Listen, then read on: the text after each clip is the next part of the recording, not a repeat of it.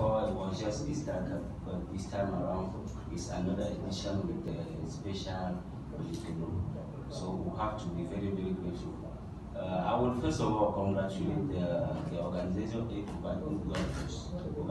committee for their brilliant job they are doing, and also congratulate Manager Nono, because without this organization, I believe that we are not here today.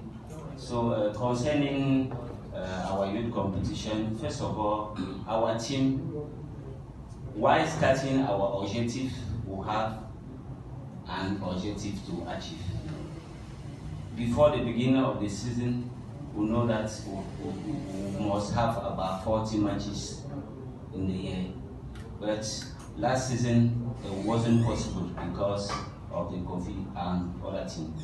But another way, we try to meet certain partners, like the biggest house, the Brothers of Cameroon, keeping doing evaluation with them, keeping learning with them, keeping learning with another academy around us. So from there, we are up to today.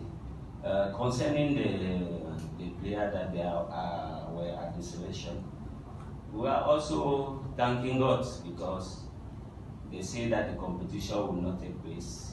First of all, while playing football, not only focus your mind for one competition. Know that you are a footballer.